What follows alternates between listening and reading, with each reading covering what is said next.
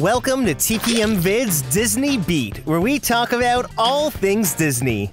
If you're new to the channel and like what you see, hit that subscribe button and click the bell icon to be notified when we upload a new video. You can also find us on all your favorite social media platforms. What's always fascinated me the most about the Disney theme parks are the logistical components that keep the show running every single day. As one of the first modern theme parks in North America, Disneyland went on to set the gold standard, and there are a lot of unexpected operational practices and methods that go into creating the magic. So today, let's explore 7 operational secrets at Disneyland. Number 7. One of the staple attractions at Disneyland is the Disneyland Railroad. It's a testament to Walt Disney's profound love for trains and was a key motivation behind the creation of Disneyland. Since the railroad's inauguration in 1955, all 5 locomotives were built to run on diesel fuel. In the effort of Disney's commitment to environmental sustainability, the park transitioned from a petroleum diesel to a soybean-based diesel product in 2007. Well, storing it underground became a challenge, and that's when Disney realized there was a readily available resource right at Disneyland. It turned out to be the used cooking oil from French fries, corn dogs, and all the other fried foods at the resort. Disney was actually discarding around 100,000 gallons of used cooking oil annually, so they embraced this recycling solution. In early 2009, the 5 Disneyland trains began running on biodiesel from this used and now recycled cooking oil. Barrels of used oil are shipped to a recycling plant in the Coachella Valley where it undergoes its transformation. But surprisingly, this is not a money-saving measure. The biodiesel actually costs a lot more to produce, but it's all done as a sustainability measure. Approximately 200,000 gallons of biodiesel are required to operate the Disneyland Railroad, with nearly half sourced from the used cooking oil at the resort. So each order of French fries and chicken nuggets contributes just that much more to the fuel supply for the trains. Actually, the Mark Twain riverboat also uses this biodiesel. So if you ever catch a whiff that smells like French fries, well, it might just be the steam from the train and the Mark Twain. Number 6. The smells at Disneyland contribute significantly to the theme park experience. These smells create a lasting impression, but many of the scents we think are natural are really artificially generated. Disney does this by using a technology called the Smellitzer. Invented in 1981 by Disney Imagineer Bob McCarthy, this technology projects scents up to 20 feet using air. It was originally created for Universe of Energy at Epcot, and the technology was officially patented in 1986. Now, some might argue that by using these artificial scents, Disney is trying to control us, and in a way, they kind of are. Main Street USA at Disneyland is the most prominent place at the park where nothing we smell is natural. None of the aromas are coming from the actual shops, and instead are coming from the Smellitzers. These circular grates are the ones that are used at the Candy Palace, and it pumps the sweet scent of vanilla. The Gibson Girl Ice Cream Parlor fills the walkway with the scent of freshly baked waffle cones, and the Market House will give you the whiff of fresh coffee. Disney uses all of these smells to influence our behaviors in the theme parks, because after smelling that waffle cone, you're probably more inclined to actually buy some ice cream. Now, the Smellitzer technology also extends to various rides and attractions at the Disneyland Resort. Monsters, Inc. Mike and Sully to the Rescue at Disney California Adventure incorporates the smells of miso, wasabi, and soy sauce in the sushi restaurant. Haunted Mansion Holiday features the sweet scent of gingerbread in the ballroom. Soarin' introduces various scents, like the smell of freshly cut grass. Pirates of the Caribbean infuses the scents of rum and gunpowder. And the Incredicoaster fills riders' noses with the aroma of freshly baked chocolate chip cookies. Num Num Cookie! Cookie! And it's no mistake that the Cookie Num Num stand is right at the exit of the ride. Disney knows that cookie smell is still in the back of your mind. Now, while most scents are artificial, some, like those from the popcorn carts and the churro stands, are actually real. At the top of each cart, you'll find vents with fans that release the enticing aroma of buttery popcorn and freshly baked churros into the walkways. These smells definitely entice visitors to indulge in one of these iconic theme park snacks. I know for me, I was never craving popcorn and then I walked by the cart and smelt it, and wouldn't you know it, Disney got my money. So really, in the end, all of these smells, whether they're real or artificial, are really just marketing tools. Number 5. Here at the Disneyland Resort, thousands of cast members bring the magic to life. But one of the most unique roles at the resort is part of the maintenance team.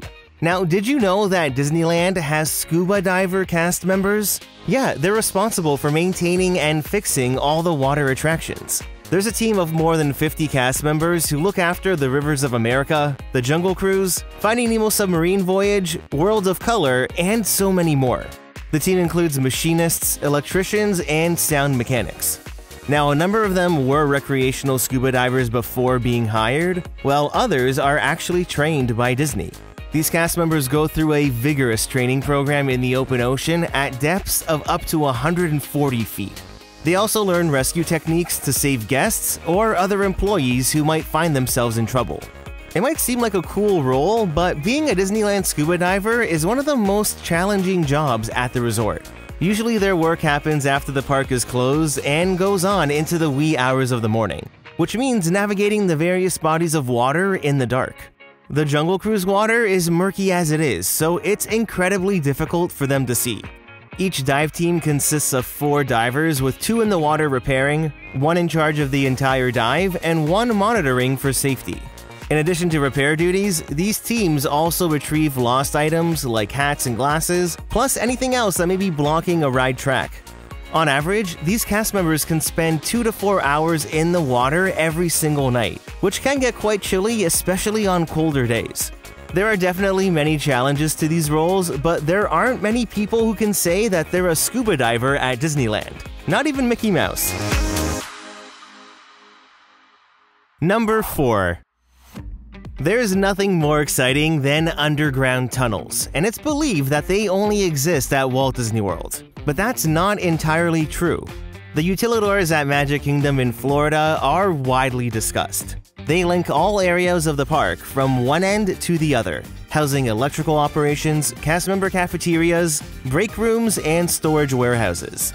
Now, Disneyland in California also has a world underground, but it's a much smaller world. Many of the buildings in Fantasyland, on Main Street, and in Mickey's Toontown have spaces underground that are isolated to that certain area in the park. New Orleans Square also has a large space underground that connects all the different restaurants. But at the end of the day, they are all basements. You can't really get too far. The only real tunnel at Disneyland can be found in Tomorrowland. It was built during the land's reimagining in 1967. This overlay here gives you a rough idea of where the tunnel is. There's an entrance from the backstage area behind Star Wars Launch Bay, and it passes under the Tomorrowland Terrace, making its way to the edge of Pixie Hollow. It houses some offices, break rooms, and it's where the Tomorrowland Terrace stage lowers for the performers to get on and off stage. Now, there is another small tunnel in Tomorrowland. It was used as part of the queue for the short-lived rocket rides. It runs from the edge of the Buzz Show building to the center of the People Mover load platform. Since the main tunnel can't really take you into a different area of the park, it's really rare that cast members use it, especially since the Tomorrowland Terrace stage is barely used now. Number 3. Many people see wait times at Disneyland as an absolute guarantee. But did you know the posted wait times are just estimates? You may think Disney has this sophisticated AI formula to calculate wait times, but really, the attraction hosts are the ones who estimate these times. When the wait changes, Disneyland cast members need to physically call the new wait time into the Disney Operational Command Center in Orlando. Yeah, that specific department is all the way in Florida. They're the ones who actually update the Disneyland app and a majority of the wait signs at the attractions. Then the rides with manual signs are changed by the attraction hosts in the park. Now, most rides have diagrams outlining specific points in the queue with estimated wait times. Cast members always strive for precision, allowing for a buffer of about 10 minutes or so, but there are many reasons why wait times may not always be accurate. Unexpected factors like a huge influx of Lightning Lane guests and DAS passes, a nearby ride breaking down, or weather changes could affect the wait at a moment's notice. There could also be a delay from when the wait is called in to when the command center in Florida actually updates it. Another common misconception is that these red cards help adjust the wait times, but that is not true. If you aren't familiar with them, they're called Flick cards. In this case, Flick is not an ant, and it actually stands for Fabulous Line Information Keepers. The cards have an RFID chip in them, and about every 10 minutes, cast members out front scan one and give it to a guest. Then once you get to the load area, that cast member there scans it again and it records the time. However, by the time you reach the end of the line and get on the ride, the wait is already outdated. That would have been the wait time when you entered the queue, not for someone just getting into the line now. According to this Reddit user, the recorded wait times using Flick cards primarily serve internal metrics and business decisions. They do not affect the posted wait time in that moment on that specific day, which does make a lot of sense. Now, have you ever been the chosen one and received a red Flick card? Comment below. Number 2. The Disneyland Resort here in California does not have the blessing of size like Walt Disney World in Florida, but Disneyland does have more rides and attractions than Magic Kingdom. Over the last couple of decades, Imagineers have gotten very creative on maximizing the space that's available, like with the addition of Mickey and Minnie's Runaway Railway. Even from the very beginning, the first Imagineers maximized as much space as possible by building multiple attractions on top of each other. Now, did you know that Alice in Wonderland is actually built on part of the second floor of Mr. Toad's Wild Ride?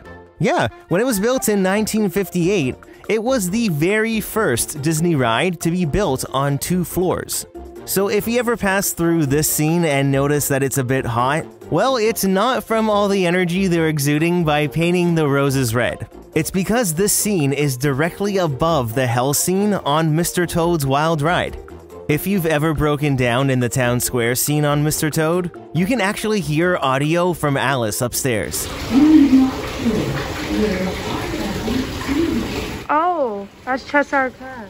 It's pretty cool. I'm not sure where I am either. My favorite example of maximizing space, though, has to be the Autopia and Finding Nemo submarine voyage. Now, did you know that part of the Autopia is built on top of the show building for Finding Nemo submarine voyage? Yeah, once the subs go under the sea, they're really just going under the Autopia. This overlay here illustrates the show building in orange, and then the ride track is outlined in black. It's remarkable how many rides use this plot of land, because at one point, the monorail and the People Mover also occupied the space. Today you'll just see the abandoned People Mover tracks collecting leaves, and who knows if those will ever be removed. I absolutely love the kinetics and landscape though that the submarine voyage brings into Disneyland. But the Autopia does take up a lot of space. That plot of land could definitely be used for something new. But I'm not sure if the roof of the submarine voyage show building could support another massive show building. So, if Disney ever decides to replace Autopia, it probably means the submarine voyage is going with it. It would be sad to lose the ride, but I'm interested to know your thoughts on this whole area. Number 1. If you've interacted with any cast member, you've probably seen the 2-finger point. The reason for using 2 fingers is because some cultures find pointing with 1 finger rude or aggressive, so using more fingers softens up the gesture. Cast members can even point with their entire hand, it just can't be 1 finger. Now, another reason for the 2-finger point is done as an homage to Walt Disney, since apparently he pointed with 2 fingers. But there's a little secret that all stems from Walt Disney being a heavy smoker.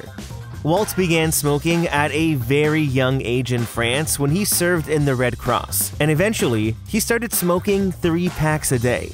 Walt pretty much smoked his entire life, but he was not proud of his smoking habit. He was insistent that no publicity pictures or videos were to be released with a cigarette in his hand. But over his time in the spotlight, a few of them did sneak through. Here at the press conference announcing Walt Disney World in 1965, well, it appears Walt was smoking. Now, a fun fact is that the Walt Disney Archives actually airbrushed all the cigarettes out of many old photos of Walt Disney, leaving him with the 2-finger point. One of the only places in the parks where you can find a picture with Walt and a cigarette is at the Carthay Circle restaurant at Disney California Adventure. Even in Saving Mr. Banks, Tom Hanks pays tribute to the 2-finger point. Honestly, when I'm at the parks, I even find myself doing the 2-finger point, and I never do it any other time. Couldn't tell you why, but that 2-finger point will forever be a staple gesture of the Disney theme parks. So what's your favorite Disneyland secret? I'd love to know. Leave a comment down below to start a conversation, and don't forget to hit that like button if you enjoyed the video.